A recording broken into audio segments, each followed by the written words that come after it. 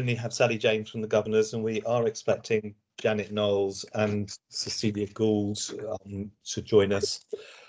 But I don't think they will mind if we deal with some of the early housekeeping issues.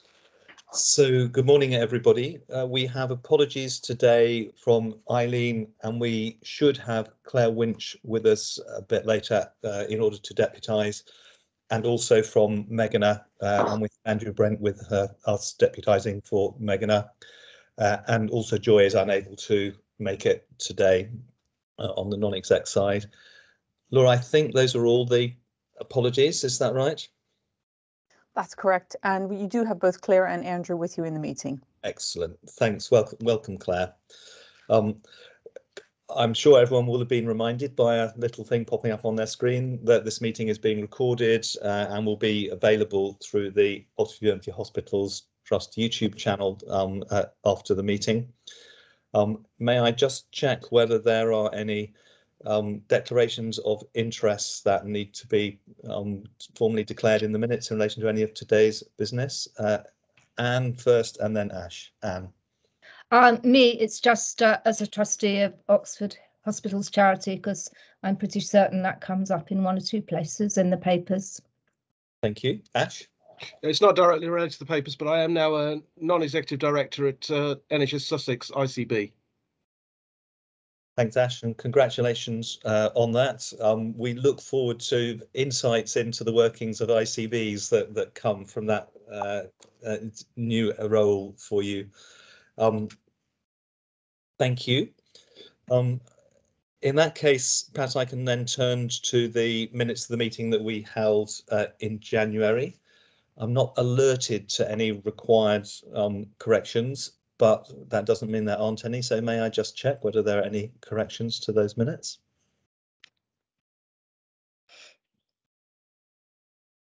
Claire. I'm sorry to be a bit of a broken record on this, but number 12, freedom to speak up. I'm still sort of not clear where we're going to hear about the resourcing issue, because it was going to be at the board. I think it's now at the IAC, but I just wanted to make sure we'd sort of captured it. So I did speak briefly with Eileen about this just before she went off, and she tells me that things are chugging their way through and various colleagues supported, but it hasn't quite come together yet in terms of how that resourcing is going to operate.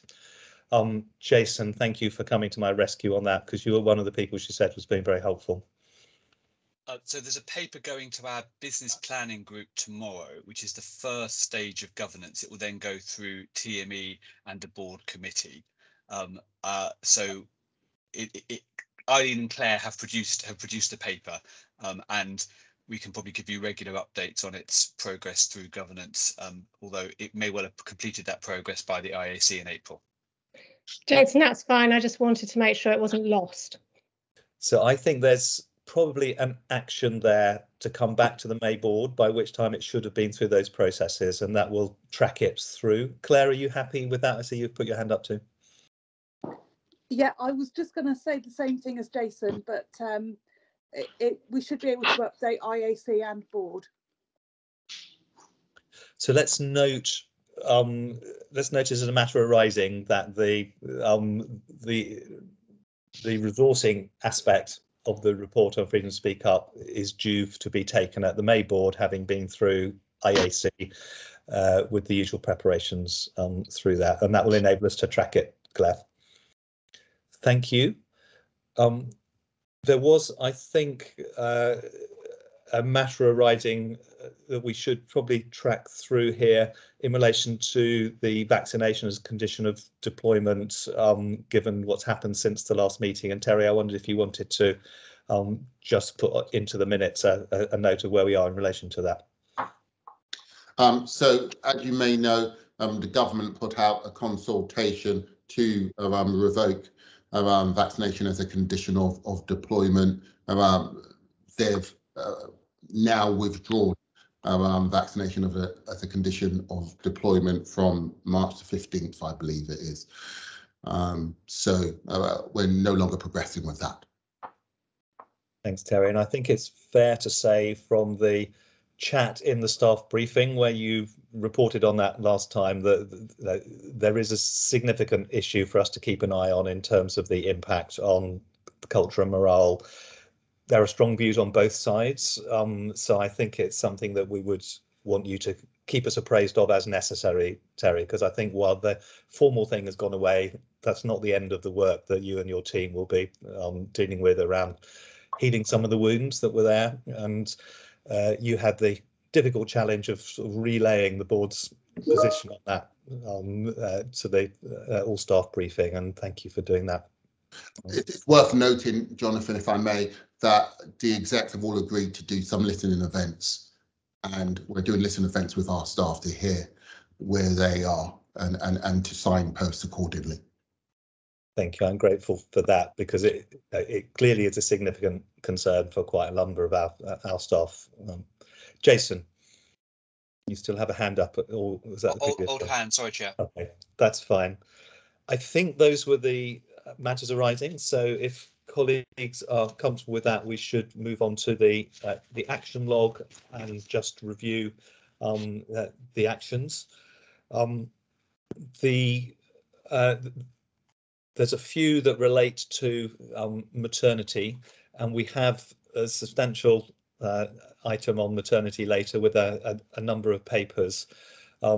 As I'm sure Sam is reminded frequently, are very keen that we get an overview of the maternity issues, and I'm concerned that as things come through dealing with the various things that we have to do in terms of reports, it doesn't always help us get a clear sight on that. And I know Sam is going to address that when we get to those items with a presentation. But I think, Sam, it means that the open items we have around maternity services in terms of the better understanding about who gets which experience in terms of locality, etc., and the overarching template, they stay open at this stage because you're still working on that with colleagues. Is that the right way of putting it, Sam? I think so, Chairman. The first one, I have inserted a slide. I haven't seen that circulated yet, but I plan to do a short slide presentation when it comes to the maternity items to summarise. So I think the first action probably closed. The second action is for discussion as part of the presentation, so I can update on progress and timescales. Thank you. So let's just check that when we've done that item on the agenda, and then we can check if someone reminds me whether we need to close that. The emergency department complaints issue, we took an update to IAC in February, so I think that board item can be closed in relation to the board action. Sam, are you happy with that proposal? Thank you. And then we get the integrated performance report update on clinical standards in urgent care, but my brief is that we can't update because that no one's told us them yet. Is that still the case, Sam? You're on mute, Sam. It's Sarah's action. Sorry, I'm sorry, I'm just misreading the line. Sarah. You're on mute, Sarah. So on the urgent care standards? Yes. Yes. So they haven't published the urgent care standards, but they have published changes in the contract. So we're just working that through as part of the annual plan. So I'll bring something to the next meeting if I may, Chair. Thank you. Thank you. So we should keep that open for now and close it once we've got that detailed analysis. And then in relation to the final item that's open, we have the quality improvement report on the agenda for the April IAC. So I think, Sam, you think that's okay from the board action. Is that right? That will be, but I just think it needs further definition because it's specifically related to pressure damage falls and nutrition. So I think that needs to be in there as the part of the action, Neil, just so that there's no confusion about the overarching quality improvement that Sarah will be bringing. Okay, will you work with Neil just to get that wording right, Sam, and also I guess Sarah on that, so that we know that what we've closed and we know that what stays open. Okay, I think that was everything from the action log and matters arising. Has anybody got anything to add to those? Okay, thank you very much. If I could move on to a small number of things under Chair's business, then. First of all, I'd like to thank in her absence Joy for talking to the Women's Network yesterday for International Women's Day on her career experiences. I'm pretty sure that happened. I stayed for the first half of the meeting and then had to go to the listening event that we were holding in relation to Chief Executive recruitment. So she hadn't actually arrived at the point when I did it. And the previous speaker, Annalise Dodds, had to pull out due to parliamentary business. It was interesting to join them, and I hope that they got a useful experience from Joy. And that gets on the record the fact that although Megna's on leave, she was also able to give a message for International Women's Day, and a number of people, including Katie, participated in the video messages that went round. I certainly found it very interesting just to sit and listen to the discussions, and there are quite a lot of challenges coming up from that network, as from all our networks, and I think perhaps as a board we might want to think about how we receive some feedback from the networks. So the executives around the board table are all connected with networks, and we haven't quite worked out how to feed that in, I think, to our board discussion. So I think having sat in on that, I think it would be useful for us to find a way of putting that into our understanding. So just to note that I'll have a bit of a chat with Neil about how we might get that on the agenda. So that's the first thing. The second thing, and I think if you see in the chat that Joy was inspirational, Jason has it on good authority. The second thing on the agenda is just to remind everybody that we have some new governors who've been elected. I'm pleased to say we have some continuing governors as well. But the biggest change that we'll see as a board is that Cecilia Gould had chosen not to stand for re-election. And we therefore are just starting an election process for a new lead governor to replace Cecilia. Cecilia, I can see, is now here. So Cecilia, thank you very much for all the work that you've put into the trust over many years. It's been very enjoyable working with you.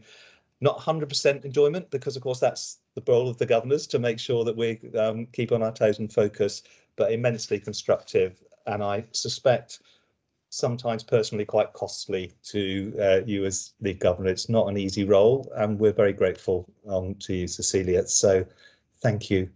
You've come off mute. Do you want to say something, Cecilia?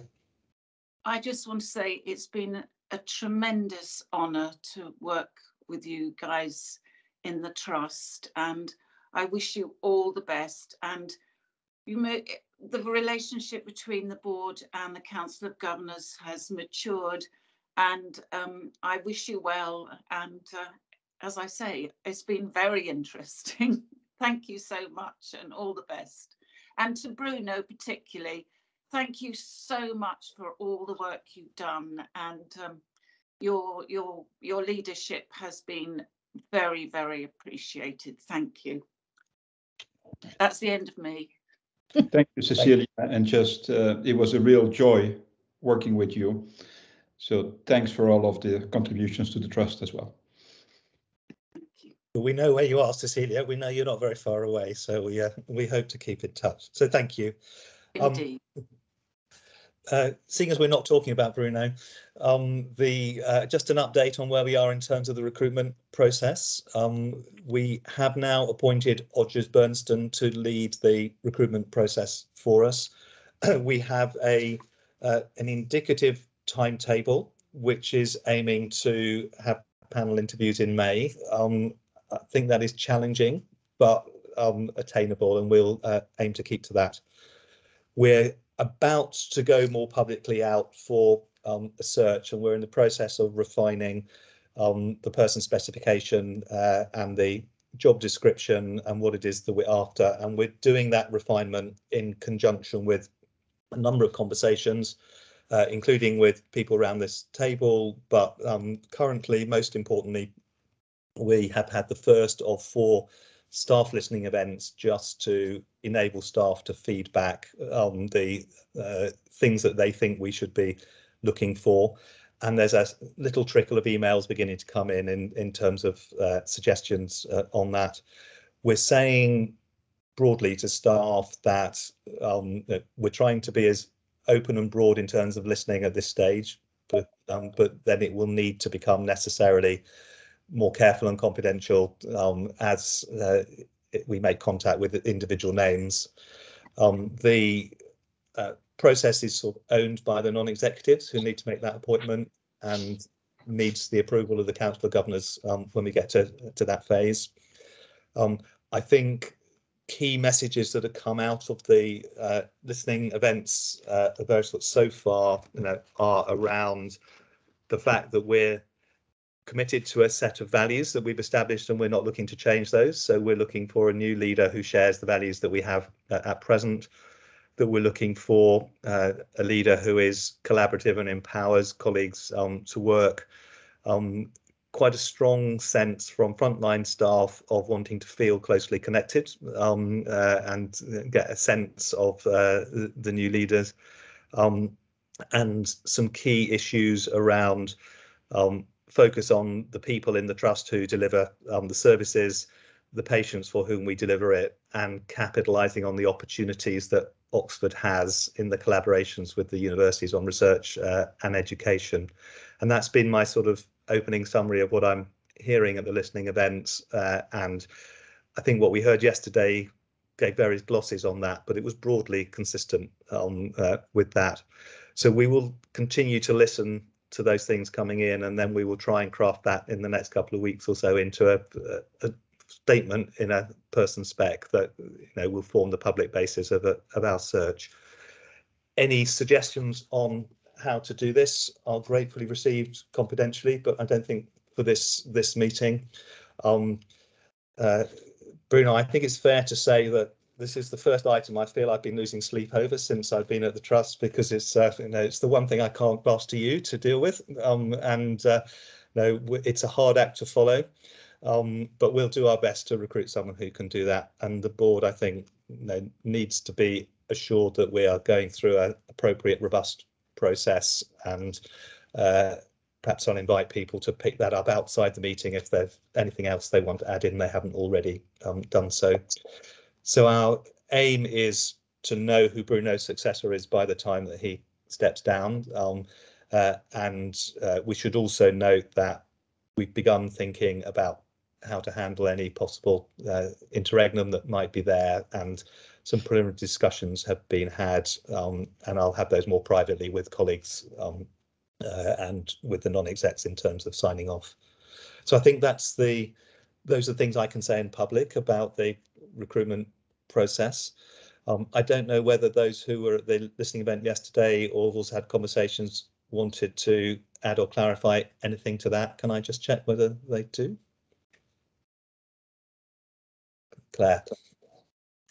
I think what really struck me was how glad people were to be asked, actually, and how important it was for them to be able to express their views about the requirements. So it's a very positive process, I think, of listening to staff on that subject. Thanks, Claire. I also got that impression. I've also tried very hard to say that this is not the same as saying they get what they say they want, that this is part of a process that we have to get right, and it's our job to get it right. Thank you. And then I think the final thing, just report under my business, is that there have been interviews for the ICB non-executive, the Integrated Care Board non-executive positions. I understand that Javed Khan, the chair, has decided the appointments he wants to make, but I don't think they're yet public. So we should shortly know who the non-executive directors are. I was part of the interview panel for one of the 2 days of interviews, and I think they were an impressive group of people. So I'm confident that from that list, we will see some interesting, refreshing ideas coming into our Bob ICS system. And as soon as we've seen those published, we'll circulate them around for information. That was all the business that I had. And I'll therefore pass on to Bruno for the Chief Executive's report. Bruno. Yeah, Jonathan, and I mean, it's an extensive report. Most of it will be known to board members. So rather than repeating what people already have read and possibly know before even reading the report, I'll just be happy to answer any questions if people have any further questions on the report. In terms of the current COVID situation, it's about the same as when we last met last week. So COVID is still around, and therefore, in contrast to what we all can do in our private lives, the IPC measures are still the same in our hospital locations. Thank you, Bruno. Are there any questions or comments for Bruno on the items in his report? Thank you. That shows everyone's read it, which is good. And that takes us to move on to our patient story, which is more like a story than sometimes it is, and deals with an area where we have discussed a number of times the pressures that are on the trust in terms of being able to keep flow going through. And Sam, I'll hand over to you. Thank you, Chairman. I'm hoping that in the background, Neil or Laura are getting ready to press play on a short video, but just as a bit of background, because the video will speak for itself. So it's a simple story, but it's an important story. Our reflections are that this is about respecting patients' time. And it's also about not wasting clinicians' time by reworking when we haven't planned discharge as well as could do. It's really important. We're obviously focusing on the long length of stay over 21 days, but there's also huge opportunity with patients that have shorter length of stay. And just interestingly, for Sarah and I, we were contacted over the weekend about a great patient experience through the urgent care pathway over a couple of days, and then recontacted when a very simple medication issue affected the experience of the individual. So simple message. I think with thanks, I've got quite a lot of background noise coming through, sorry, it's not me. But just with thanks, I think it's really powerful that one of our emergency department consultants developed this short video. Once we've shared this, then we'll share with colleagues. So they're stories based on real patient experiences and complaints that we've answered, but obviously Adam's put a twist and created some characters on this. So I'll leave it to Neil to play the video. I'd like to tell you 3 quick stories about patients who each received good care in hospital but were let down by the administration of their discharge. Frances is 85 years old and was checked out at the hospital after having some chest pain. Thankfully, it wasn't anything serious, and so she was discharged home. She couldn't make her own way home, and so a taxi on the hospital account was organised for her. When she got home and the taxi had driven off, it was only then that she realised that she didn't have her front door key or her mobile phone.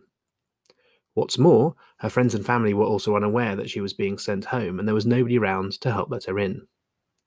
After wandering down the street, an ambulance was called by a concerned neighbour, and she had to be brought back to the hospital.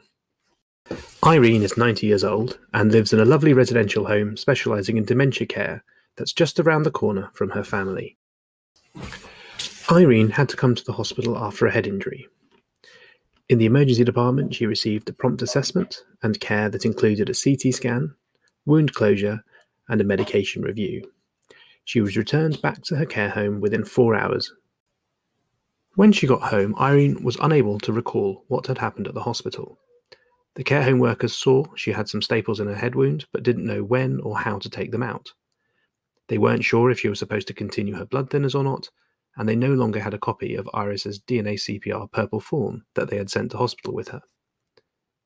This required several phone calls to the hospital, the emergency department, and GP to sort out, and ultimately required the use of a courier to return documents and a staple remover to the care home. This is Terry. Terry is fiercely independent and doesn't consider his age a barrier to living life and looking after himself, and he came to the ED after cutting his foot while gardening. Terry came to the emergency department at 8 o'clock in the evening, and at that time there was a 3-hour wait to be seen. He was seen around 11 o'clock in the evening and after an X-ray and some wound care, he was discharged home with some antibiotics. He told the staff he would make his own way home, but was never asked how. In fact, he had decided that he could walk the 3 miles home from the hospital, even though it was nearly 1 AM by the time he had left the department. He was picked up by a passing police car 2 miles from the hospital and taken the rest of the way home, when he realised that he'd left before being given his prescription. Although these 3 cases are fictional, they all contain aspects of real stories. As healthcare professionals, we must consider a few extra elements after patients have completed their medical care to ensure the post-discharge organisation is as good as that when we are by the bedside. All patients, especially those who are particularly young, elderly, vulnerable, or returning to another care setting, must be fit for discharge. Remember Francis. Think front door key and friends and family. How are they getting in, and are they aware? Remember Irene. What information do patients need to return with? Written is always best and doesn't rely on memory recall. Discharge summaries, patient information leaflets, and DNA CPR forms. Remember Terry. Consider TTOs, transport, and time of day.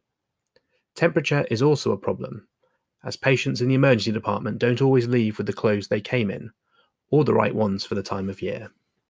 The patient's own bed is often the best one for them, but in our desire to get them home as soon as possible, we need to remember that it's often the details that make the difference. My name is Adham Karlik, and I'm an A&E consultant in Oxford. Thank you for watching this video, and I hope you found it helpful. Thanks very much, Conley. Great. So I think all initiatives from the Trust in the future have to be fit tested in some way, don't they? So everything has to fit into a fit acronym. Thanks very much. Would you pass on thanks to Adam for producing that for us? And it is somehow more powerful, isn't it, when you see the story unfolding in front of you than when you just read it all as a lump. Sam, are there any things from that story that you would like us as a board to sort of put on our agenda and in our thoughts? So I think this is part of our quality improvement programme. We want to improve patients' experience around discharge. So I think this is a great tool that Adam has produced for us, and the executives will work with our clinical operational colleagues to sort of launch this today, I guess.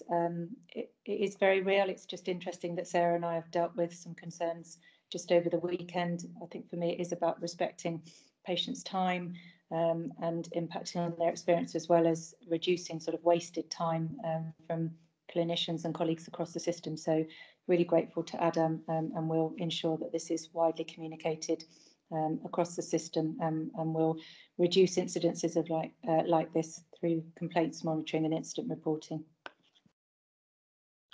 Sam, does the FIT acronym, do you see that as aimed at our staff so that it's a sort of cross-check for them, or can we use it also to empower families and patients to say that you should feel happy to ask about these things, because if you're not sure they've been thought about, that this is a prompt for your checking before someone suggests things. Can we use it like that as well? I think you're right, and I think a bottom-up acronym is a really powerful acronym. It's not something national that we've been told to do, so I'm sure that Adam will be really key in implementing this across the assessment areas. One of the other themes that comes through with complaints that we've really need to work on, although there's new visiting guidance that's come out overnight that we'll be reviewing over the next couple of days, is part of that video where we don't have good communication with friends and family. And we often talk through that patients have got capacity and there's an expectation that they will communicate with their friends and family. So it certainly is an area for us to improve on. And as you say, it's something that we can work with friends and family of our patients to just support us to make sure that those checks and actions are in place so that we don't fail a discharge. Thanks, Sam. I have Tony and then Anne, Paula and Sarah. So Tony first. Thanks, Jonathan. I thought this was excellent, and it's such an important and simple message for staff and, as you say, for patients where appropriate and family. And I agree with Sam that it should be run through our whole system, but I was thinking more nationally, actually. This is a really important issue throughout the NHS. And is there an opportunity to provide this more widely across the NHS? I'll just move on, Sam, because I think you can Yeah, mop well, those up at Sarah the and I end. will share it. Well, Sarah and I will share that with eKIST, and I thought we'd probably tweet it out today after board and share with colleagues across. That's why Adam's removed the OUH branding so that it can just be used and shared. Thank you. Anne. Okay, well, I just want to say it was really good and amazing. I just thought it was a wonderful thing to do. My suggestion was, you know, could we adopt that kind of approach for a lot of other messages that we wish to make, because it's just so powerful. And I'm sure, I mean, I'm not speaking on behalf of the charity, but I'm sure it's something that the charity would be very willing to help us produce in terms of whatever we need to do that. So I just think it's something we can adopt more widely for important messages that we want to share. Thanks. Paula? Thank you. It's hard not to be in the queue to compliment this, actually. I thought it was brilliant. And Tony sort of made my point for me. I'm sure all of us who've had responsibility for elderly people in and out of different hospitals would value the focus on these simple things. I thought it was absolutely on message. Sam's point about communicating with friends and family, really, really important. But then the national rollout, the application more widely to get people to benefit, I just thought was a wonderful idea. So huge compliments. Thank you, Paula. Sarah? Yeah, so I share the general enthusiasm. I thought it was a fantastic video, but I think, Jonathan, picking up the point you made about can we actually empower patients through this as well to actually, you know, that as a checklist, because they're all things that, you know, I don't think it's about capability necessarily, but we're in an, you're in an A&E environment. You don't think about, have I got my phone? Have I got my keys? What's going on? You're completely focused on something different. So just having this up around the department to help patients ask the right questions and to raise when they haven't got things. I think, you know, let's all work together on this and making those discharges work. Thank you. Jason? Thanks, Chair. And, you know, I think these sorts of tools are really helpful, aren't they, for helping patients and probably also families check things before they or a relative are discharged. But I'm struck by the fact that a lot of the things that these sort of generic stories highlight that we don't get right are things that, when they're not under pressure, all our staff know about. So I'm interested in, there's nothing, you know, some of these things may be sort of new to a relative who hasn't thought about it from this perspective, but they won't be remotely new to any of our staff who work on the complex medical units, as it were. And I just wonder, I mean, Sam, if you've got any perspective on what are the factors that mean that our staff sometimes don't get this right? I mean, it'd be great if, say, more patients and relatives ask questions to prompt and remind, but actually this is all also fairly obvious, and I know if they weren't under pressure, our staff know that. So do you have any thoughts about what we can do to get these obvious things right? I mean, I think, and I'd welcome Andrea, I think it's great to have a multi-professional approach. I think it's really strong that Adham has produced this. I think he might be seconded to the comms team with Terry, but I think it's about systematic checklists. That's how we tend to get our compliance up. And I think that there are multiple handoffs and handovers. We overcomplicate some of our simple discharges and they run over a number of shifts, and there's assumptions made that people are ready to go when actually there's still some simple loose ends to tie up that have an impact if they're not delivered. So Sarah and I offline with colleagues from medical teams will just work through how we operationalise this, and I suspect it will be something along the lines of a checklist, and that may well be something that David can help us with as well. Thanks, Sam. And I'm seeing a hand, but I think it's an old one. Is that right?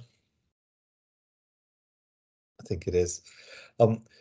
there's something here, I think, which is a challenge for us quite often in the trust, is that the things that should be common sense and straightforward get squeezed out by the stuffs that are really hard, and everybody knows that they have to focus on to get right, because if they don't focus on it, it won't work smoothly.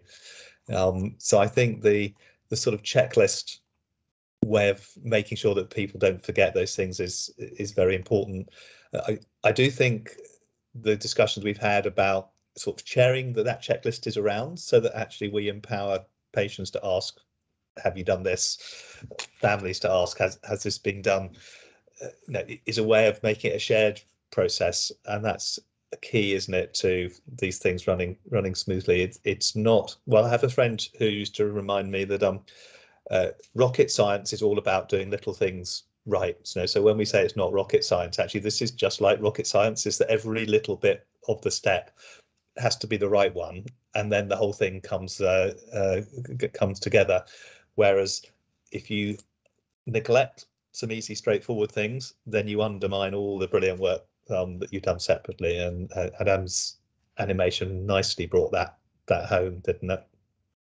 So Sam, thank you very much for bringing that to us, and please pass on the universal adulation that's there for this, and the very long list of similar animations that will now be required on the back of the success that's there. That's been really helpful.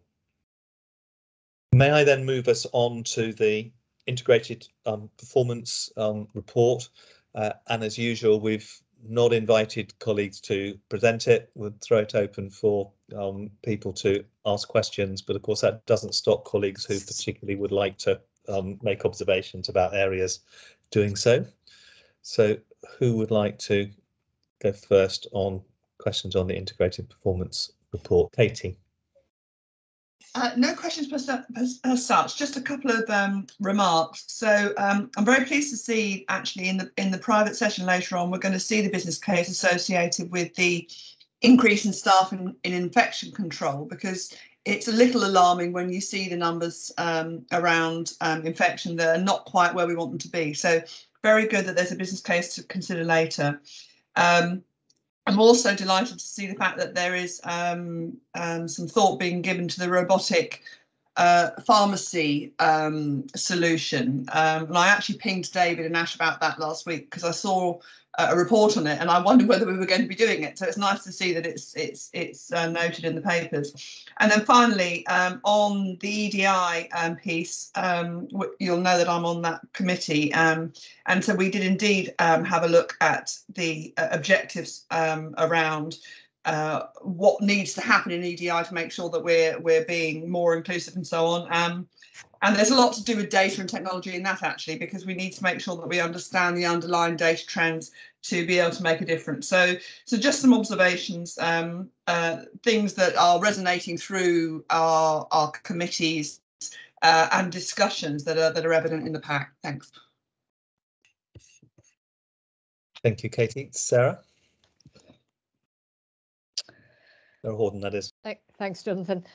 So I've got a few from different areas of the pack, so I don't know if we want to just do them one at a time.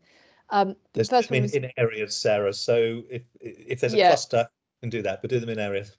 Okay, so I think actually there is a cluster. The first one's around page 9 on the IPR, around the discharges, and there's a reference to Operation Reset. I think given, and this is to do with the length of stay over 21 days, it would be interesting just to hear from Sarah a little bit about what that is and how much impact it's having on the length of stay. And then the next two, which, given Megan's not around, but there's the infection prevention control that Katie's picked up. There's also comments, and I've heard it elsewhere, around the Churchill cleaning, and understanding whether we're making progress on that, because that's clearly an issue of concern to the team. And linked into that is the C. diff, whether there's an action plan about those rising C. diff rates as well. And then there's a finance one to follow, but if I do those are the sort of clinical quality ones. Thank you. Who wants to start on those? No one's volunteering. I don't think it's very fair to throw Andrew into the mix immediately. So Sam, if you can go first, and then Sarah Randall, and then I'll see whether Andrew's got anything to add. If I pick up Churchill cleaning, then I'm sure Sarah's going to pick up the reset piece. So I'm really glad you raised that, Sarah, because yesterday we had a corporate performance review where we explored PFI and where we are in a position following the board's decision to take the options appraisal to increase the kind of clinical synergy and oversight. So under Andrew Carter's leadership, we presented to divisional directors and exec colleagues yesterday both the complexities of our 3 PFIs, the contract requirements, but more importantly the performance management and accountability framework that Andrew's been developing with the teams, so that we can get the clear line of sight over a range of patient experience and patient safety indicators. So I think that went very well, and what we do have confidence in now is that we have a clinical lead working very closely with the Churchill PFI team on an improvement programme. This is something that we would react to on a day-to-day basis rather than, say, an estates piece that might take a little while and need prioritisation. I'm assured that this is something that the PFI team are working with the trust team on a daily basis. There's a rectification plan and we're monitoring that, and we're expecting to receive an update through Clinical Governance Committee next Wednesday. Thanks, Sam. Sarah? Thank you. So operational reset was looking particularly at discharges of patients. It was also a national ask at that time for January. So we worked with our improvement team and the clinical divisions to look at, focused on a number of wards, not a lot of wards because it was for a short period of time. So the output of that, and we had real great engagement. So we looked primarily at MRC and some wards at the Horton. So both at the JR and the Horton. So we saw a reduction in the medically optimised fit for discharge for over that course of that week.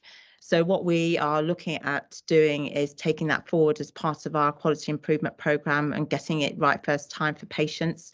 And we've talked about that obviously partly in the previous conversation around fit, but actually working that through now. So the urgent care group who are actually meeting today are agreeing what the metrics are and how we're going to focus on and looking at that, and also looking at standardising and really reviewing our patients that are stranded. People have been with us a long time, so as well. So in addition, so looking at rolling out right across the organisation. So you'll see that come through, Sarah, in our quality improvement programme.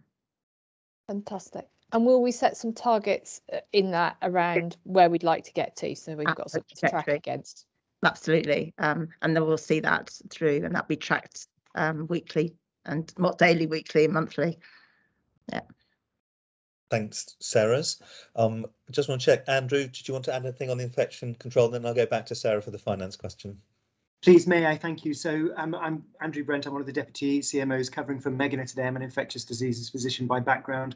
I'm grateful, Sarah, to your question, and Katie, for you raising the point about the infection control business case. Clearly, the increase in cases is not quite where we want to be. I think it's in C. diff in particular. I think it's important to recognise that the limits that were set for us were set in a pre-COVID era, and clearly COVID's had a big impact on presenting caseloads with respiratory infections who have antibiotics. Antibiotics is the single most important driver of C. diff. And a key part of that business case, so to answer your question, Sarah, about what the action is, a key part of that business case is for resource to be able to do more routine antimicrobial stewardship rounds in order to make sure that antibiotic treatment is as rationalised as possible and stopped where appropriate. And you'll have seen in that slide that there is an example of a pilot that was done at the Horton that showed a 58% 58% of prescriptions were changed as a result of a pilot antimicrobial stewardship round there at the Horton, including in the majority of cases with the ability to stop the antibiotics. So I know you'll get the chance to scrutinise that business case later. Thank you for the question. Thanks so much, Andrew. And Sarah, back to you for the finance question. Thank you, Jonathan. So I know that Jason's team are working on the finance section, and it's an evolving piece, and I think it is getting easier to see the story each month that goes by. So thank you, Jason, and can you thank the team? There was just one on page 105. There's a slight throwaway line around the non-pay underlying budget pressures of 19 million. It's the sort of biggest variance that doesn't really get any narrative against it. And I just wondered, A, if you can give us any insight into what that is, and B, whether you're comfortable that that's covered in the reforecast as we close in on year end. Thank you, Sarah. And sorry, Jonathan, am I off mute now? Yes.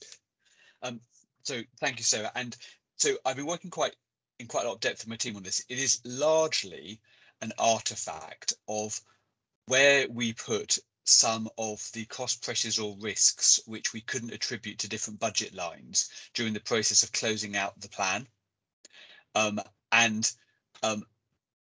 It's very hard to pull it down to specific assumptions which turned out to be wrong.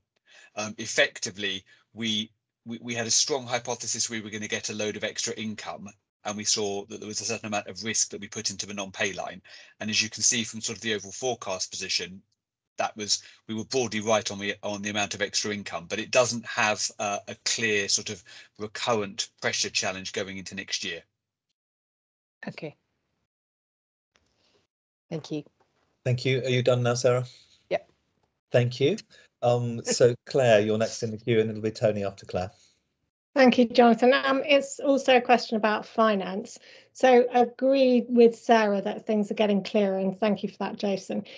I think when I look at the executive summary, particularly as a non-financial person, I'm trying to get a sense of what the major issues are in the month, and also sort of what the underlying health of the organisation is financially. And it was interesting that it was when I looked at the draft annual plan that I sort of understood where we were, given that I recognise there have been a lot of ins and outs with COVID funding and so on. And so I sort of wonder whether we could make that clearer in the summary. I also sort of would pick up on Sarah's point and say, if that was a big variance, it would be worth having it in that summary so that, you know, we sort of understand the explanation. So it's just about trying to encourage us to be able to pick out the big issues, really. Thank you. I don't think that needs an immediate response. It's a direction of travel, and I see Jason nodding, so I think that's accepted, Claire. Tony, and then Paula after Tony. Thank you, Jonathan. Just first of all, a comment that for those people listening in, there is a lot of work going on behind the scenes regarding things like falls, ulcers, etc. And just say that I had a very helpful conversation with Sam and Meghana just a couple of weeks ago about the work that's ongoing in that to address the stubborn issues. So I'm not going to comment on that. It's a couple of questions. First of all, we did have a conversation when we last went through the IAC about radiology waiting times and the problems behind that, staffing, access, etc. And of course, whether we will need to continue the infection control issues that were brought in during COVID, which have reduced activity by about 15% or so. So it's a question about radiology and what we'll do about that. Also, there's a question about cardiology waits. We focus an awful lot on cancer, quite appropriately.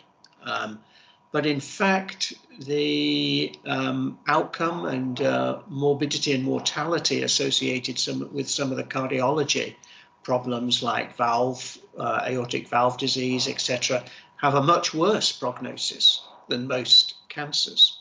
And I just wanted to check where we are with that. And finally, it's about antibiotics and the 1 hour. And I realize the difficulties here and how heterogeneous the data are.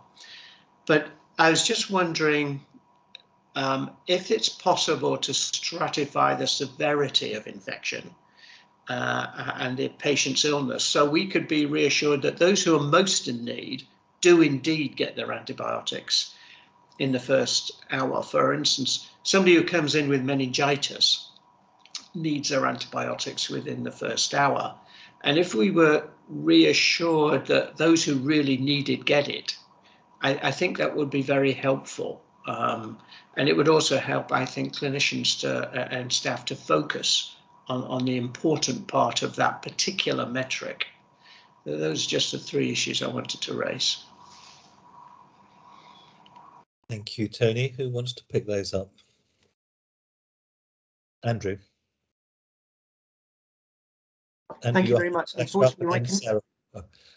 Thank you, Chair. Unfortunately, my connection dropped out in the middle of what you were saying, Tony, so I may have missed a middle question, but I caught your question about sepsis and time to antibiotics.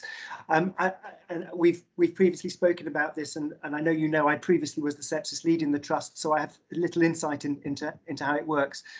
What we report is based on what the reporting requirements nationally have been, and that's patients who meet a definition of sepsis based on international criteria. And as you quite rightly say, there is a spectrum there. It would be possible to look at it at a subset. I guess the obvious one would be those who have such low blood pressure that they've got septic shock, which is again a recognised subset, and that's something I could take back and that we could look at in future reports if that would be helpful to the board. Tony's nodding, Andrew, so perhaps you would take that back and discuss that with Meghna when she comes back. Sarah, did you want to pick up Sarah Randall on some of those things? You're on mute still, Sarah. Sorry, thank you, Chair. Can you hear me okay? Yeah. Thank you. I was going to pick up on the radiology waiting times and cardiac that you raised, Tony. So in terms of the radiology waiting times, there is a wider piece of work that we're doing around workforce review, because I think, as you see, it reflects through not only the modality waiting times, but also into cancer, that the particular issues that we've got are really focused on some of the hard to recruit areas and national issues that we've got, particularly with mammographers and some of the sonographers and radiographers and radiologists. So we've got that piece of work that should be coming to business planning group shortly. The infection prevention issues that you talked about is between 12 and 16% that we know that we've reduced in our terms of our productivity. The infection prevention team is actually working with the clinical services in this week to look at how can that reduce and increase our productivity and throughput. So that piece of work is ongoing. I hope that answers that particular question. In terms of cardiology, particularly waits for surgery, I think you can see on the waiting times, particularly in our P2s, those patients waiting for no more than 4 weeks for surgery. So absolutely, you're absolutely correct. We want to make sure that we are absolutely focused on making sure patients are treated in that P1 category, P1 and P2 particularly. So we have had a couple of waits over the 4 weeks. We've had some cancellations of patients within cardiac surgery through either staff sickness, but also through the patients not being fit. So we are very close. We're monitoring that daily. I see all the cancellations coming through daily from or not from the cardiac, and that has actually got better. Over the last few months, last quarter, we've also been supporting Southampton from a regional ask through Chris Tibbs for P1 support because they've been in difficulty. So we've been giving some mutual aid. We've been one of a number of trusts supporting Southampton. That's just come to an end. But we're absolutely focused on making sure patients are treated in a timely way in cardiac particularly. Thanks, Sarah. Teddy, did you want to come back on any of that? No, I think those are very good responses. I think it'd be very helpful just to have an update as time goes by on the radiology, because I appreciate the difficulties in the recruitment. Absolutely, thank you. Thank you. Paula. Thank you. I wonder if we could just dwell for a moment on the cancer waiting times overview.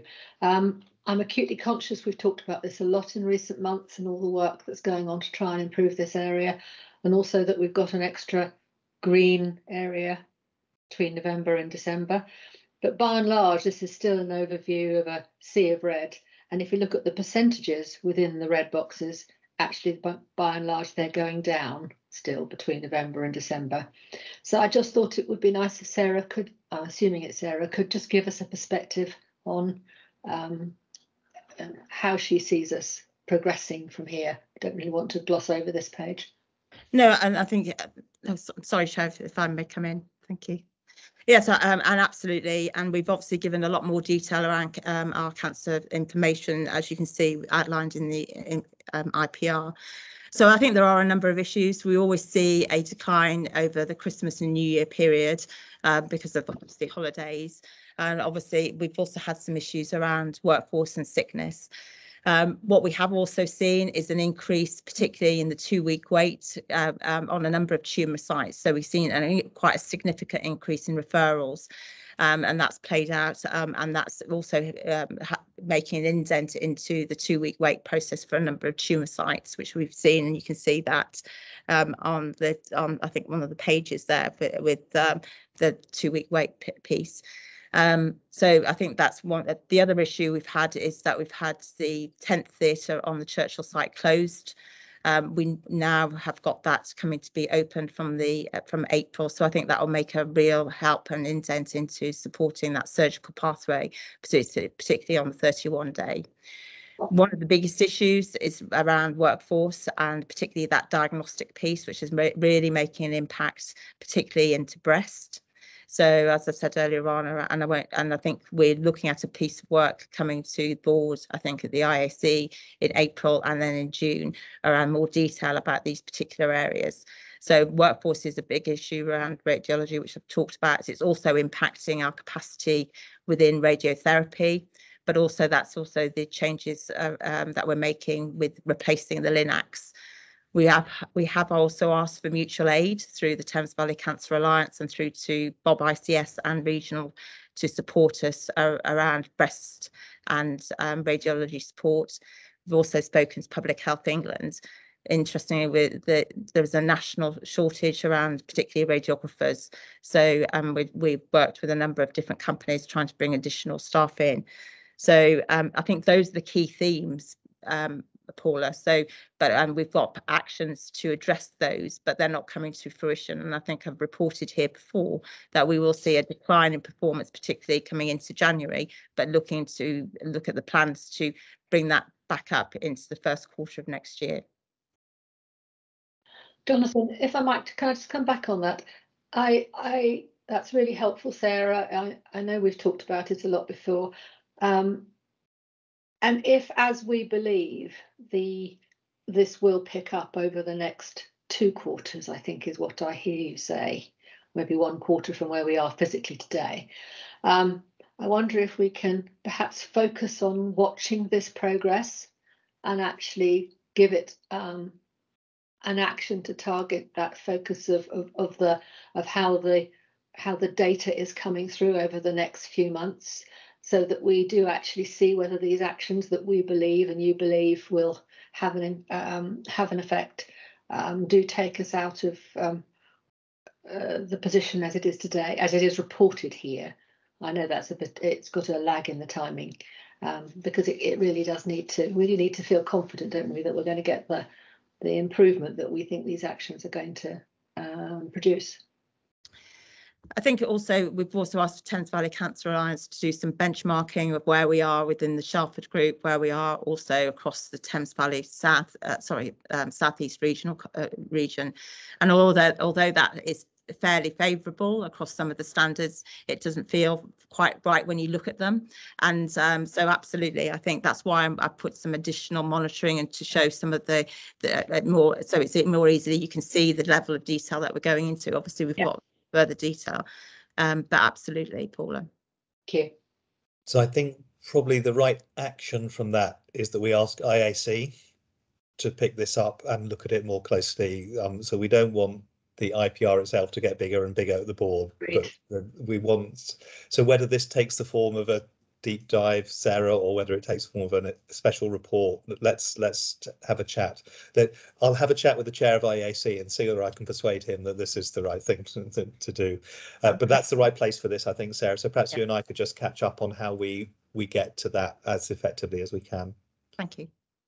Thank you. I don't see any other hands, so I'm going to ask question of my own at this point. And Terry, it's around the sickness absence, and it feels from the charts, although it's not entirely easy to see it because we have a daily focus for the last month, and then we have a longer term perspective on absence rates. But it feels like there's a bit of a shift going on from COVID absence into anxiety and stress and longer term concerns.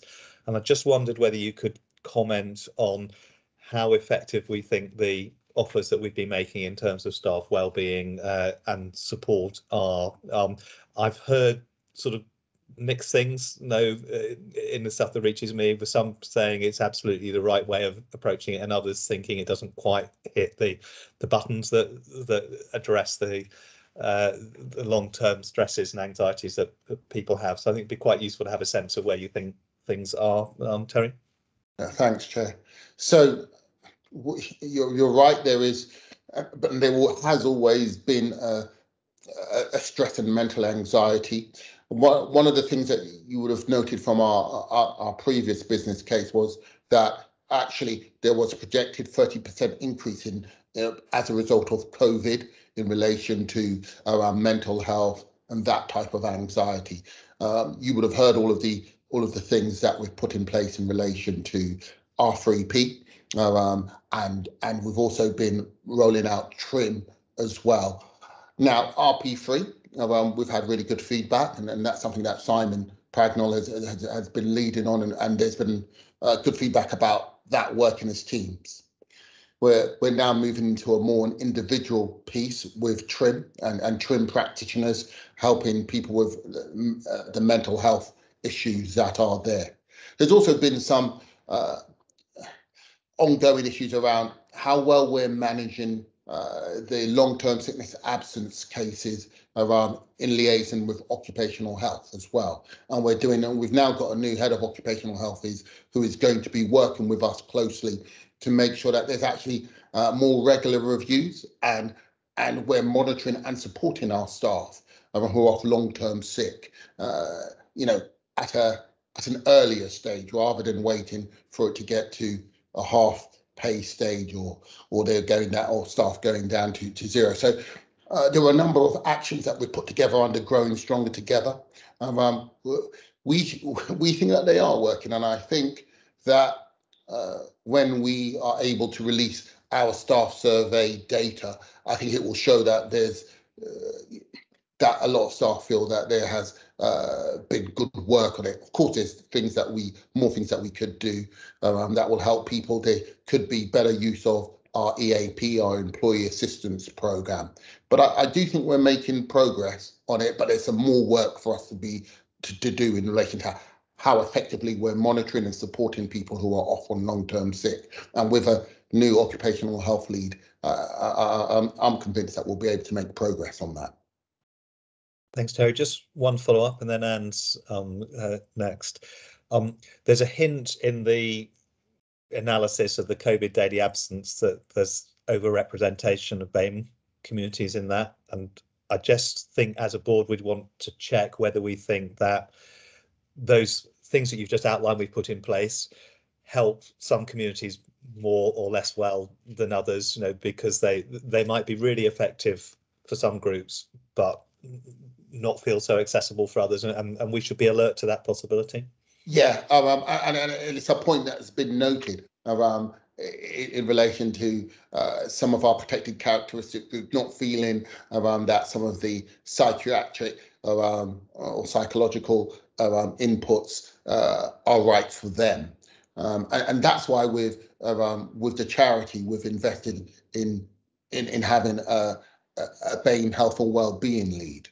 And that Bayman Health and Wellbeing lead, who's on a fixed term contract, has actually started to do a lot of work about how to make sure that people get their needs, co-creating solutions to some of the problems that we have as well. So we've invested, we've got somebody who's started fairly recently and has also been making contact with Sam and others, because Sam chairs one of our networks, to make sure that we're tailoring our needs, tailoring our provision to the needs of our staff.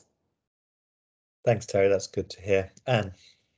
Okay, so I'm sort of following up a little bit on the same sort of theme, and it's a general point, really. I mean, we've got a lot of wellbeing initiatives which all sound wonderful and great, but I think it's just a general plea that when we do set up each of these initiatives, we're very clear about how we're going to monitor the effectiveness of those initiatives. And okay, the staff survey is one element of that, but I mean, we do need more than that, and I know you're aware of that anyway. But just as a sort of general point, you know, we're putting a lot of effort in terms of resource and money into these initiatives. So to be absolutely clear that each one of them has a clear set of KPIs, measures, so that we can see the effectiveness of those. I mean, it's a point that's come through. Actually, you'll see later on this afternoon in the investment committee.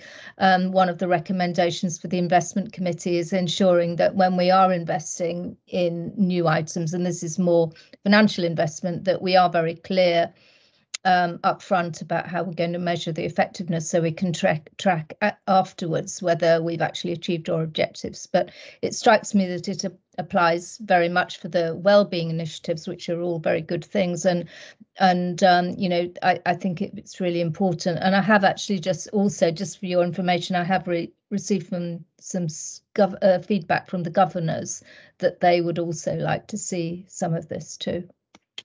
Thank you. Be very happy to provide around our stats and KPIs on our initiatives and what impact it's having on sickness absence rates, and what impact it's having, those specific activities are having as well. So very, very happy to do that and to talk to the governors on that as well. Thank you. Thanks, Terry. That's great. Are there any other questions on the integrated performance report? Just checking, Claire, that just needed in the chat, is it? Yeah, thank you. In which case then we should move on to item 8, which is the draft annual plan. And I'm particularly grateful, Jason, for you working this into a format that we can take it in the public session, because I think there's a lot of uncertainty in people's minds about how the planning process works as we emerge from a very odd couple of years into what we hope is becoming a more normal planning process. But at the same time, all the ground rules have changed, haven't they, since we did it previously, with new organisations and new structures. So I'm keen that it's part of this process that we're able to have an open discussion about things that we know and also things that we don't know. And it's already been commented that the narrative in this makes some things we've been looked at quite often more intelligible, which is being very useful. So Jason, I'll hand over to you. Thank you, Chair. So I won't talk for too long, because I think a lot of the benefit will probably come from the discussion. But firstly, apologies to all colleagues for the lateness of this paper, which was partly due to some pressures last week and partly due to, I think, the Chair's very reasonable request that we try to put as much as possible in public. And so I think you'll all have noted that where we've landed on is a narrative paper in the public domain and technical annexes in private at the moment. It's worth noting that the paper and the technical annexes have also been shared with the Governor's Performance, Workforce and Finance Committee, because we have a statutory duty to engage with governors, and that will be this evening. So the governors who are observing this board meeting have actually seen the same technical annexes that the board has seen. The second thing to say is it is all draft at this stage. We are in a slightly hybrid planning year. On the one hand, it is more like a traditional NHS planning process than we've had the last couple of years. For example, we are actually able to plan prior to the start of the period. NHS England has provided some financial information about funding before the last day of the financial year. So this is all progress. On the other hand, it's still an unusual context with operational pressures that are greater than normal. The planning timetable has been disrupted by Omicron. NHS England hoped to get everything out before Christmas. In the end, all they did was publish the very high level planning guidance, and they've pushed a number of their deadlines back, which feels a little while ago now because we're probably out of the worst of Omicron, but actually there was work that would have been done in December and January nationally, regionally and locally that is running a little behind probably the expected timetable. Hence, as I say, it's a bit of a hybrid year. I think you'll see from the paper that we tried to highlight some of the key challenges and opportunities. We've based this very heavily on the draft submissions to the ICS. So various colleagues have been on leave the last couple of weeks, but effectively the texts that our team has submitted on particularly activity and workforce are the basis of the information that you have here. You can see, and I'm sure will be questions for all of us, but particularly for Sarah on this point, you can see that we believe we can put a plan in to meet the national target to deliver 104% of pre-COVID activity, and you can see that we currently believe we'll sustain the good progress we've made this year on 104-week weights and make the required progress on 78-week weights. You can see where we think we'll get to on cancer. There are pluses and minuses of planning at an ICS level, which the paper tries to explain. There are definitely benefits, but there are also complexities associated with the timescales not being any longer, but there being an additional ICS step involved. I think in finalising the paper, what I was really struck on is, in addition to sort of, obviously any sort of technical questions or items for discussion that the board want to pose, but the balance of risk and ambition in the plan. So on the one hand, there's clearly an element of risk associated with the elective recovery targets, and I think they're politically very high profile. So there'll be scrutiny on us if we set a target and miss it, and there'll be scrutiny on us if we set a target which is deemed not to be ambitious enough. And clearly there are risks on the money. On the other hand, having looked at the IPR and discussed it as we've just done, and also obviously you'll see both in the IPR and in private board view on the surplus, we need to bear in mind, of course, that our experience of the last 2 years has been thinking that the finances would be worse than they turned out to be. But we've been very successful this year, which is all credit to our clinical teams and Sarah's leadership in actually getting the 52-week weights not eliminated, but down substantially from where we were a year ago, from getting very close to eliminating the 104-week weights. I mean, again, we can touch on exactly where we are on that. So that's, and actually keeping the waiting list fairly stable. And if we look back to where we were a year ago, we all thought there was quite a lot of risk in what we were trying to achieve in the current year on that, and actually we've largely delivered what we set out to do. And on the workforce, we're all acutely aware of the pressures our teams are under and where there are vacancies, but it's worth remembering, and the paper doesn't really highlight this too much, that we have a larger workforce than we had 2 years ago, and actually our international recruitment pipeline is opening up again, so we're actually fairly well placed to address some of the workforce challenges. So one of the things we'll need to do as we finalise the plan into April is make sure we've got the balance of risk and ambition right.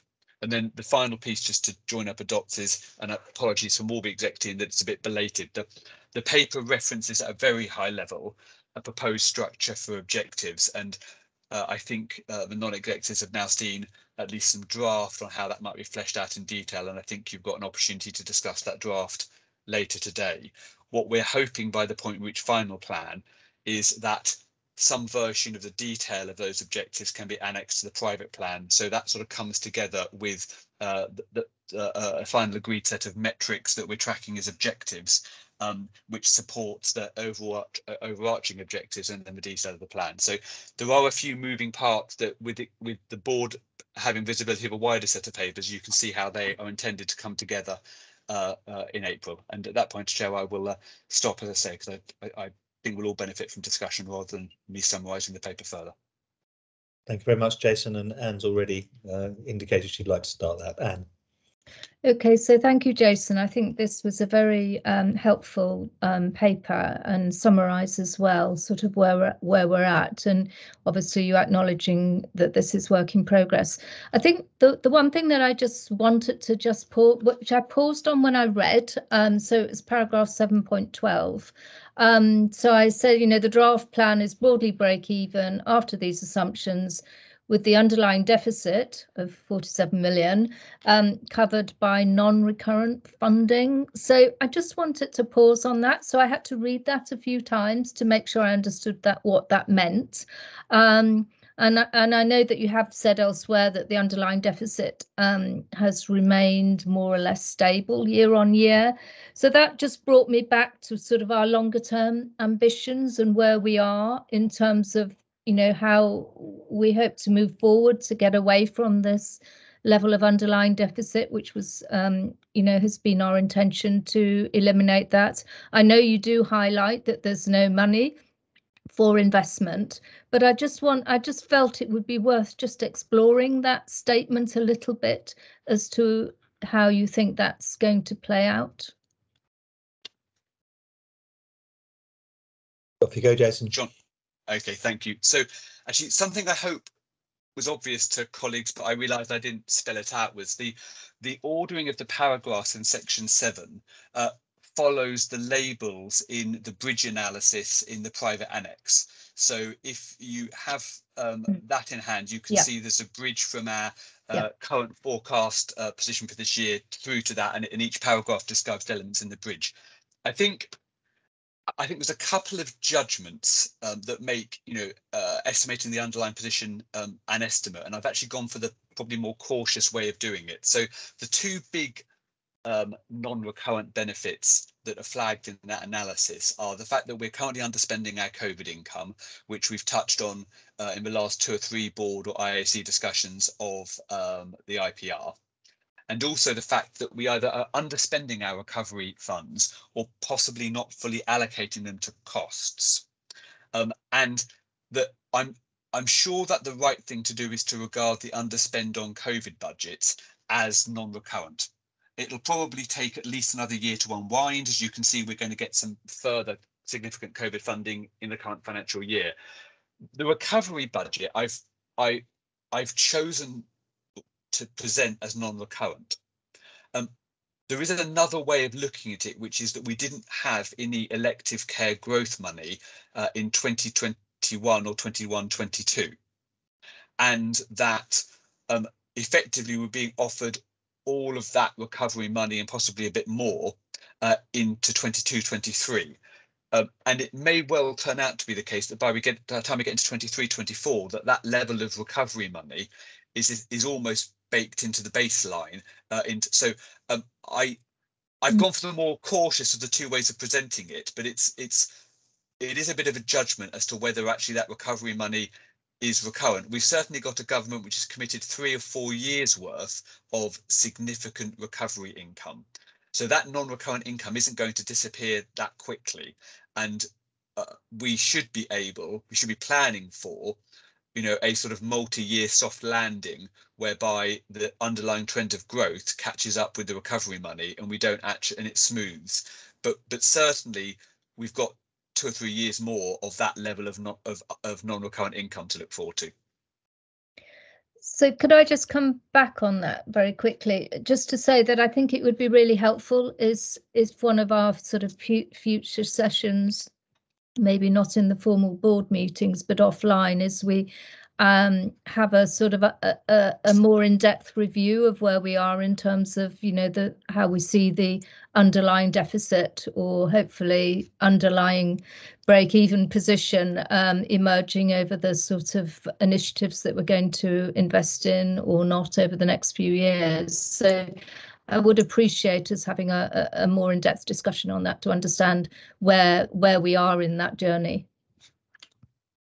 Thanks, Anne. Jason, I think that's entirely consistent with what you'd like to see us discuss as well. So we'll work out the best mechanism for doing that. And I think, Anne, you're right. It's probably not formal business. It's probably a chance to work at it and look at some ways of describing, what's best described as underlying deficit, what's really about the assumptions we're making about non-recurrent funds being available every year, but in slightly different ways, and then that's about degrees of risk that we might be prepared to take or not take. So I think it would be good to create an environment for us to do that, where we can explore rather than are just being asked to support or not support assumptions there. And Jason, I'm pretty sure that's very consistent with what you'd like to see us doing as a board as well, from conversations that we've had. Chair, so I'll just talk offline to a number of colleagues about the best time to do that. Some point in the next 2 or 3 months, maybe best after we've done the accounts and almost have a firm view on the final position for 21-22, but that can all be debated. Great, thank you. So I have in the queue now Tony, to be followed by Ash, and then Sarah Horden. So Tony. Thanks, Jonathan. Just a couple of minor points, really. Paragraph 4, optics. I just wonder whether it's better to put patients above our people, seeing as our patients are our main focus, although, of course, we need to get the people right, but I do think maybe we just sort of switch that for the optics. There's an increase of 184 FTEs in the plan, and I think it'd be helpful to have a breakdown of that, clinical, non-clinical, etc., and maybe where they're being placed, just so people can understand where our investments are going from the business case. And finally, flat cash from the ICS. So I was just wondering, how does that deal with overperformance? Jason, particularly that last one, I think. Thank you, Chair. So I've answered Tony's first 2 questions because they're quite factual in the chat. So there is a quasi payment by results regime that's going to be in place next year, in which if we plan for 104% of activity, we get a base allocation plus we get an initial elective recovery allocation, and that's all assumed in the plan at the moment. It looks like there is going to be a payment of 75% of tariff values for work we do in-house and 100% of tariff values for work that we subcontract to the independent sector for performance above 104%. And so working with Sarah and Lisa and that team, they have sort of a license to go and look for as many opportunities to outperform the 104% baseline as they can find and as are broadly affordable with that envelope. I have said to Sarah that if we have a small number of sort of super high cost cases that cost more than 75% or 100%, we should probably still plan on doing them anyway. And we'll work out how to make that up somewhere else. So I'm particularly thinking about the some of the high value craniofacial cases, some really tricky cases that may well cost more than 75%. It will be a handful of them, but they're long waiters and they're complex cases. At the moment, I'm not assuming an upside on that, and Sarah is sort of gearing up to work out whether she feels by April that she'd recommend that we try to plan for more than 104%, but it is flat cash plus that payment regime if we outperform 104%, Tony.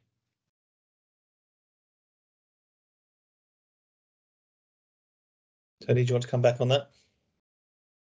No, that sounds very helpful. Thank you very much. Thank you. Ash. Sorry, first one's a bit, I think is a typo. In 6.5, you've got to talk about sickness at 4% and reduction to 3.8, but only put 0.02% reduction. So I think that is just a typo, but it just needs correcting. My other is that you took in the risks and mitigations, etc. you talked about, there isn't anything regarding pay inflation. And I'm slightly concerned given the rate at which inflation is rising at the moment. And I know you've made assumptions based on NHSE numbers, but there are some significant risks, I suspect, where there may be greater pressure on that than we are anticipating this moment. And I'm not quite sure how and where that sits within this. If I can come back, Chair. So on pay inflation, I think we have limited risk. So There's going to be a national pay deal, and generally the translation of the national pay deal into funding for OUH works fairly well, as it were. Our workforce is sufficiently aligned to the shape of the national workforce that when a pay deal is cascaded as extra funding, we don't tend to lose out.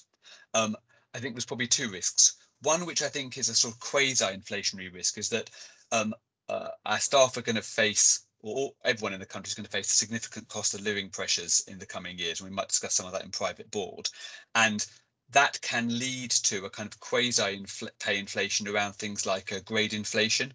So there's a pressure to up band posts, but it's not really pay inflation, simple. But pay inflation, as it were, will get funded for whatever the pay deal is. We've made an assumption based on a national deal. If the government decides to pay more than its current assumption, we will get funded for that. However, there is a risk around non-pay inflation, which we're working through at the moment. As the paper says, we're doing analysis to try to work out the extent to which our fixed price contracts for large amounts of the non-pay cost base cover the fact that for the non-fixed price contracts, there'll be non-pay inflation above NHS England's assumption, and that's noted. I can't quite quantify it at the moment in a way I'm happy with. So I've just, but I don't think there's a pay inflation risk. So can I just in terms of that, I just realised with the non-pay. So do you have any idea, and this is a really difficult question to ask almost, what the energy cost implications are going to be for the organisation over the course of the next year, given the fact that there are some huge increases proposed in that? So this is probably slightly before your time. So in the Don't autumn look so of smug, Jason. we fixed our energy prices for 2 years at the low point in the market. So we're 100% protected against energy prices for the next 12 months. So we're very grateful to Jason for securing that. Thank you. Sarah Horden. Thank you. I've got a few. The 104% of 1920 target, was 1920 the year that we had the West Wing theatres shut? And therefore, is there, if we're being honest with ourselves, is there actually a benchmark which, if we had West Wing theatres fully running at, we would be able to say, to deliver the same as an equalised 1920 would give us what proportion? Sorry, I don't think I've put that terribly clearly, Sarah, but I think you get what I'm driving at. She nodded at the question, so I'm sure that she's Sarah. So 1920, we had the West, it was the JR, I think it was the JR theatres that night, and then the following year was the West Wing. So we know that we would probably, our numbers are low that year, and so everybody knows that. So we would be able to increase. We have increased and get up to, I think it was 104%. So yes, so we're looking at what we can do to increase those against that. So I think when we see the final plan, it would be really interesting to see 1920 activity, then a kind of normalized 1920, and then where we think we're going to come out, just so we understand how much we're pushing ourselves versus how much we've got a little bit of kind of fat in the system. So we're certainly working on the 1920 where we planned an actual. We can look at what that other piece is about, where if we had all the theatres running. Yes, we can see that. Look at that. So Sarah, just to tease out in issues I think are in that question, and just check that I've understood them right. I mean, I think there are two different things that we're asking here. One is in the financial plan, what will the performance we expect to deliver look like to the people running the electric recovery fund? And that may be quite generous to us if we have an artificially low base because of having theatres closed. And then there's a second question, which is our productivity question. Are we doing as well as we want to do in terms of increasing productivity, where what we want is a baseline that is what would it have been in 1920 if everything had been open, and that enables us to measure whether we're increasing the productivity. And I think both Jason and Sarah completely get those 2 points, but we need to keep them separately because they have different implications for our understanding of what's there. Sarah, have I understood what's behind the question correctly? Yes, you've articulated it much better than I did. Thank you. Next question from you, Sarah. Okay, so in terms of the workforce numbers that we've got in here, just so I'm clear, we've got quite a lot of vacancy built in at the moment in terms of we see those by division where we've got people off. In terms of the budget, are we just taking the current actual workforce and then building off that, or are we assuming that we will fill some of that vacancy as part of this plan? Terry, I just need to check, because I should say Terry was on leave while Rachel finalised some of the workforce numbers. So I can answer the question if Terry doesn't know the answer, because Rachel did all this in his absence. Terry, do you want to answer? Answer it. That feels rough on Terry. Answer the question, and then Terry can. No, that's fair enough. So that's quite right. So we are not assuming effectively a sort of a net unwinding of the level of vacancy. It's worth noting, by the way, we have 10% more staff than we had 2 years ago. So we just need to understand, when we quote a vacancy number, that it's partly due to us creating additional posts. And actually, if you look at the total whole-time equivalents working in the trust, we're 10% up. So it's really hard to tell with COVID and with infection prevention and control whether, you know, that represents an increase in the staff actually available to deliver care or not, because sickness is higher than it was, etc. But you need to have the vacancy number in your mind planted alongside the net increase of staff as well. But one of the things I was going to pick up with you offline was it would be really interesting to see the whole-time equivalents, including bank and agency. So because we've got a decrease in bank and agency, I think we've done well at what we were trying to do, which is reducing bank and agency and increasing actual employed whole-time equivalents. So I think therefore, to be fair to everybody, we should be looking at the net increase in whole-time equivalents, not just the increase in employed. So could I make two observations? One is to pick up what Katie's pointed out in the chat, which is just knowing what our assumptions are in terms of the people into money bits and student vacancy rates is just a bit of making sure we're on the same page as we read these numbers. The second is that it feels to me, Sarah, as though this might be worth a bit of work, as we discussed in relation to the underlying deficit question, and of taking a bit of time, Terry, to just have a look at the workforce plan, not at the headline level, but understanding what sits behind it in terms of where the staff are and what the implications of shifting from the bank and agency into our own staff.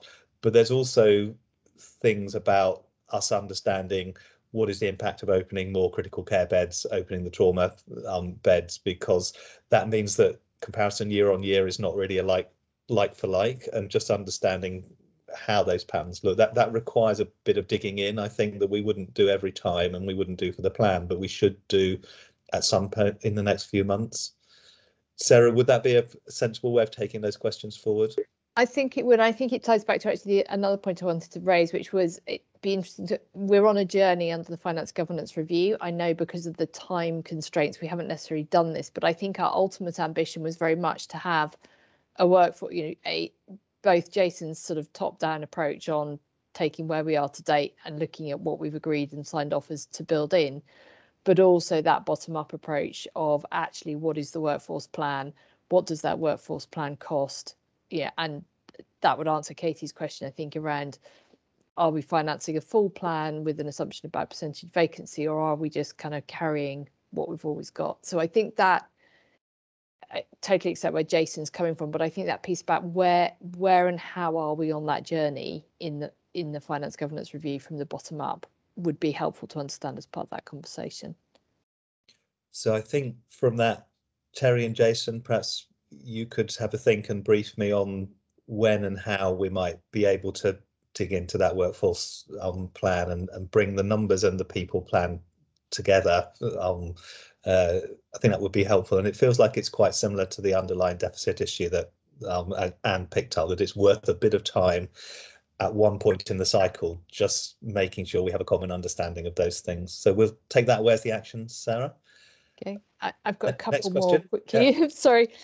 So you touched very briefly, but it'd be good to hear from Jason what this plan is assuming around the critical care building, how much of that building is actually going to be up and operational, and how much of it is that we're still waiting for a revenue business case to open those additional beds. And alongside that, to understand what we've done, where we've got these new facilities, what we've done around increasing maintenance budgets to go alongside those. So even though we've got a fixed price for the gas, for example, our consumption will clearly go up where we've got new facilities, but equally we'll have portering costs and general maintenance costs, and making sure that we're actually building those allowances in. So that's the last one on that sort of revenue side, understanding exactly what we're doing about critical care. And then I don't know, Jonathan, whether you want to pick up the capital questions in the private board, where I think there's a more meaty piece around where the capital allocation is sitting.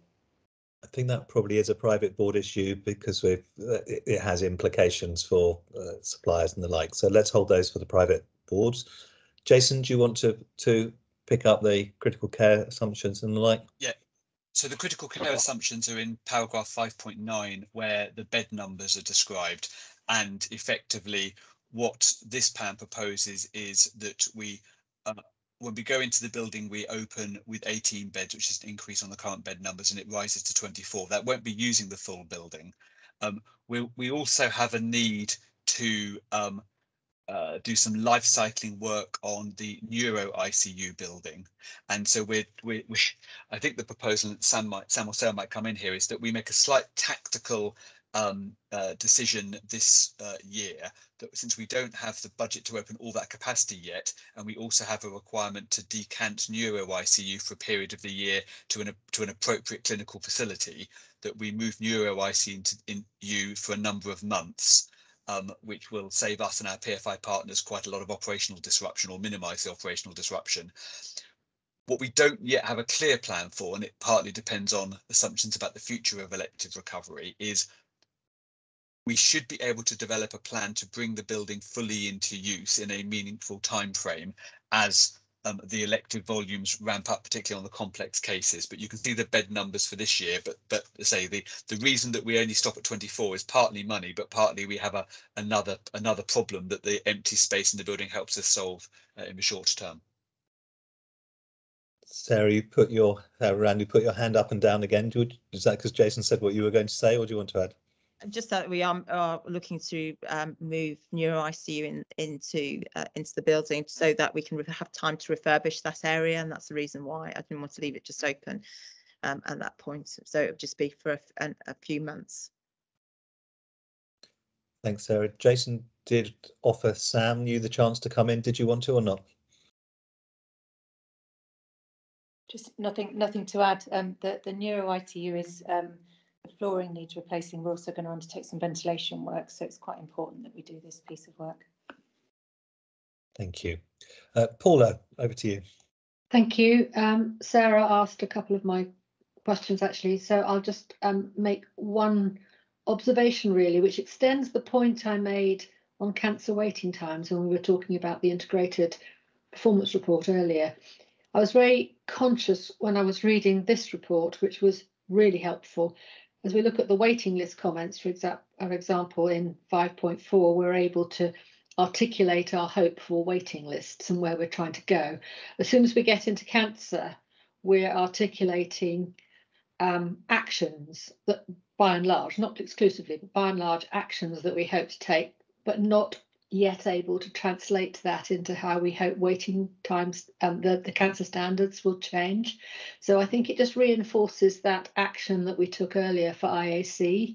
And I don't know whether by the time we finalise this plan, we'll be able to say anything more about where we think the cancer standards might be as a result of these actions. I realise it's a really difficult area, but I'd like to just keep the focus on it. Thanks. Sarah's nodding, so I think we'll take that as accepted by the board unless anybody speaks against, and we'll start by wrapping that up into the IAC. But it may be that there's further stuff from that we need to pick up as well, I think. Okay. I have no other hands raised at present, so I think that means that we should move on from the public discussion of the draft annual plan. And then that takes us to item 9, which is the proposed quality priorities which Andrew gets to present, but I'm sure everyone will remember a substantial amount of work and discussion already gone into this. It's been through the Trust Management Executive, it's been through the Integrated Assurance Committee, and the Governor's PMQ Committee has also had an opportunity to comment and feedback. Perhaps if I go to Andrew, and then Sally Jane may want to comment anything from the Governors. You're not obliged to, Sally Jane, but you may do as you're with us. So Andrew. Thank you very much, Chair. And thank you for giving me the opportunity to present the paper. I won't go through it because I know you'll have read it. It's worth just briefly mentioning, as you alluded to, Sir Jonathan, that the process is slightly different this year. We would normally, as part of the process of putting together our quality priorities, have a quality conversation event, which we had planned for January, but which after consultation, the executive colleagues decided not to go ahead with because of all the pressures from Omicron at the time. So instead, it's been through a process of internal consultation initially to come up with, prioritise and develop the priorities. And then I'm really grateful for the scrutiny and feedback of the Patient Experience Membership and Quality Committee.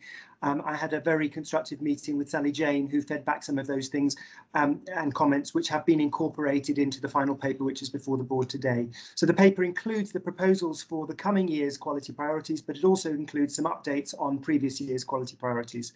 And I'm happy to take any comments. And Sam, you may want to add to that, because I know you've had an important role too. So you do, Sam. Hand's gone up. So Sam. Thank you. I just wanted to illustrate an example of the importance of our governing body supporting and reviewing this. And thank you to Sally Jane. So one of the examples of that is focused around the reduction of violence and aggression.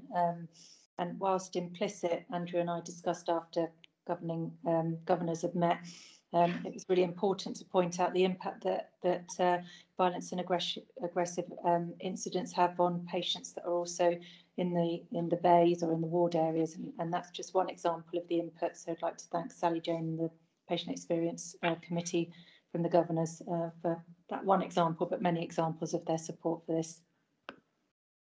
I would echo that. I think it's a better paper as a result, so thank you. Thanks very much. Sally Jane, did you want to feed in any observations that came through from the Governors? Well, I was just going to say very briefly that thank you that what we said was listened to and has been acted on, and we're very pleased about that. And we'll be looking forward to monitoring how these pan out during the next year. Thank you, Sally Jane. Thank you, and we know that you will. Tony. Thank you, Jonathan. So a point for the future, next year, perhaps, because when I look at the appendix and how we will evaluate success, that's all, of course, about process of what we are going to do. It doesn't actually say how will we note whether we achieve success or not. So we haven't got specifics and metrics of what we're aiming for, a 10% reduction in this, or that sort of thing. So I wonder if in the future we could perhaps give that some thought, because I think it's really good to measure ourselves against specific metrics and estimates, as opposed to what I think are predominantly processes. If I may respond to that, Tony, thank you. I think that's a very good point.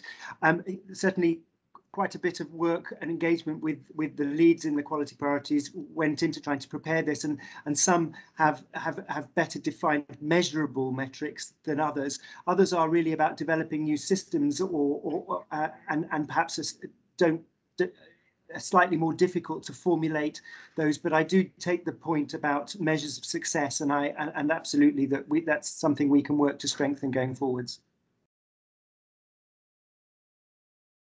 Thank you, Andrew. Sarah Horton. So Tony's asked my question about metrics, but I would definitely support that. Just having some real targets that you can test against. But the other one was just from this year's quality priorities.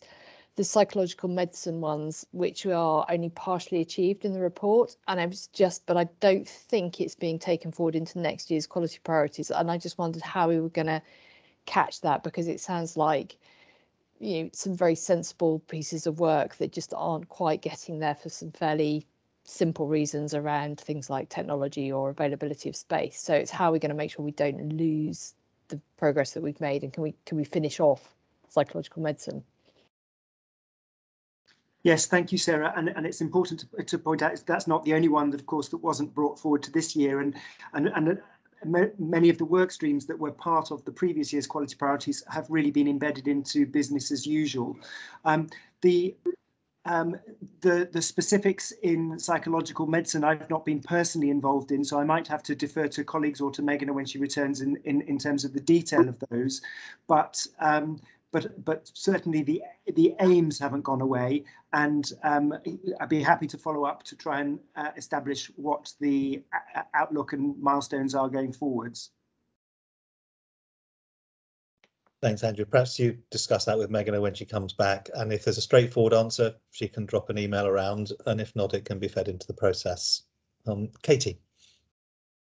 So mine is also slightly to do with what's not in this paper. So can you briefly comment if there's anything that didn't make it into the final 9 that's causing anxiety that we're not going to focus on as part of this activity, but there's also things that are bubbling under? Do you know what I mean? Things that didn't get into the top 9, but are there anxieties about other things that we should be aware of? Thank you, Katie. So amongst the things that we obviously considered were all of the quality priorities from the previous year, and whether it was going to bring greater whether the traction of having a quality priority was going to, aid those programs or aid the ones we've included more. And these were prioritized for the reason that we thought it would bring the most traction. There's one example of an area which we did think about as a new quality priority, but which is not included, was around streamlining multidisciplinary team meetings, particularly in cancer specialties, but also in other specialties. But that is something that has been incorporated into other objectives, which I think the board will be looking at this afternoon. So that's the one that comes to mind, which I think we've got a firm plan to keep on the agenda. Thank you, Andrew. Claire. Thank you, Jonathan. It's really a sort of general observation. We've had a lot of discussion about sort of metrics today, and also setting ourselves milestones and targets and then reflecting back on our performance against them.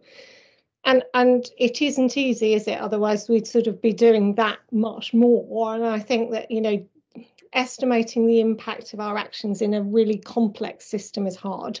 And so I sort of have some questions about whether we can get more benchmarking from other organisations that would help us. Also, whether there's good practice. I mean, Tony, you raised the question regarding the quality metrics. Have you seen good practice elsewhere that we could have a look at? And I think it's really important that we go through that iterative process, because we actually learn much more about how sort of particular actions then have an effect on progress, and we're able to estimate better how that helps us to meet the targets. So it's a bit of a plea to have a think about this area generally, and have a particular think about benchmarks and good practice elsewhere. Perhaps if I can briefly respond and then bring Sam in. We were very grateful to feedback we received during this process about both of those issues, and some work did go in. It's not easy to get good benchmarking data in a number of these areas, but the desire to get benchmarking data and to use that is incorporated into some of the plans, and Sam might speak more to that. So I think the point is really well taken, and clearly some of these are a work in progress as part of as individual quality priorities, and some of it is about how we mature this as we go forwards. Sam, you can pick up that invitation, and you were next anyway, so you can then move on to whatever it was you wanted to say. Thank you. I just wanted to pick back up on Katie's point and maybe touch back on the benchmarking. So actually, it's the process is giving us a framework by which we can sort of extend. So if I look at, it's not so much not included because work will continue. And actually, if I use sort of hospital acquired pressure ulcers, we're going to adopt the same format and rigour for reduction of falls, reduction of hospital acquired thrombosis, and improvement in nutrition. So almost flipping it on its head, this is a nice sort of core process of which we can follow. So through harm care, harm-free care, Megan and I have got a joint objective around a harm-free suite of objectives that will follow this format. In terms of benchmarking, I think there are bigger opportunities to look internally as well. We are speaking at Shelford next week about the opportunities around tissue viability, but we just keep coming back to how people, you know, do and don't measure things differently. There are some standard things that we return, but actually through the OSCAR process and some of the other audits, we're seeing some variance in practice and opportunities where there is excellence to learn. And through things like the QI stand-up that a number of us attended yesterday, they're really good sort of opportunities where a large group of staff can dial in and hear about an individual ward or department that's undertaken some QI and is spreading the word. And that's a real focus under Sarah's leadership for the quality improvement team over the coming year to ensure that we're sharing good practice internally, but still striving for those external benchmarks where we can. Thanks, Sam. And as we've often discussed, it's not always straightforward knowing who the most useful people to benchmark against either. You know, are they people whose operations generally look quite like us, or are they people who've done particularly well in a particular area and therefore we're wanting to learn from them? So intelligent benchmarking is quite important, and similarly understanding the complexity of the links between the metrics and the actions, so that we don't automatically assume that because the metrics look good that that's because of the actions, or even that no, because the metrics haven't moved, that is because the actions are the wrong actions. It may be they just need longer to operate, or it may be there are fluctuations. So we need all these things, and then we need to use it intelligently, and I'm confident that we're moving in the right direction on that. It feels as though we're able to have much better conversations each time we go around this loop, which is important. Okay, so I think then we do approve those quality priorities, which is not the surprise given that we've been party to the process going through, but that's been a very helpful discussion in terms of what lies behind it and how we want to use it going forward. We're 1 minute ahead of what my timetable tells me should be the time for a break. I was hoping we'd be more, but we'll pick up the agenda again at 11:05 to give people a chance to come for a break, caffeine infusions, whatever it is that they do in that. So I will call things back to order at 11:05, but simply go off camera and go on mute so that I don't lose you in the meeting. See you again then.